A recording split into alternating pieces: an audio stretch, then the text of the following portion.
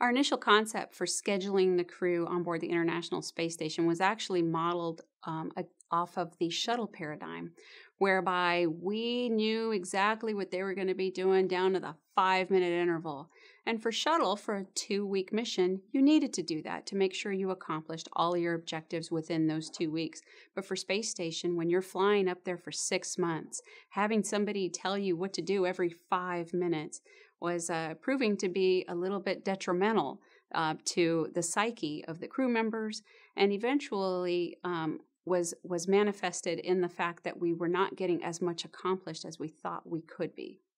So in order to achieve the space station mission objectives, we still need to have accountability for the number of crew hours that are being spent on any given activity. So we still choose to schedule their day with a 5-minute increment. However, we provide them flexibility in their overall activities. So for example, in the olden days, we would tell the crew, you will wake up at this hour, you will study prior to a conference with the ground. After your conference with the ground, you will exercise for 1 hour. Then you will work on this system, then you will work on this payload, and you must do it in that order. And this was based on our best guess of what would be most efficient for the crew members on board.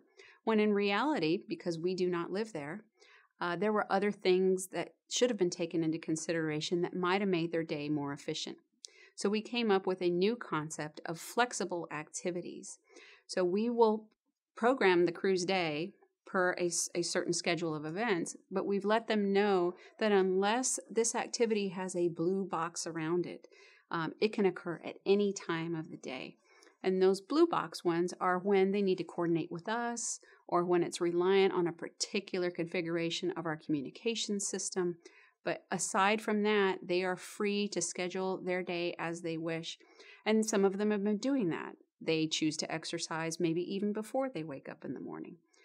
We have also started to provide them a task list. So it's similar to a job jar concept. But in addition to what we have timelined for them on their regular day, they can go to this list if they finish early and say, oh, I would like to do this activity in my job jar, similar to what you would do in your to-do list at your home.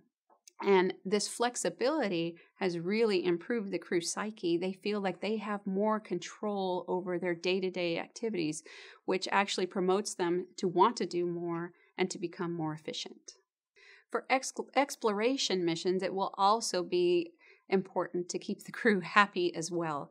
And although we don't know today what that design of that mission will look like exactly or what the day-to-day requirements of the crew will be, it is important to consider to provide them as much flexibility as possible, minimizing the questions that they would have back and forth to the ground, providing them the ability to execute their activities in the order that they see fit, and try to minimize any types of constraints that would prevent them from accomplishing activities without talking to the ground.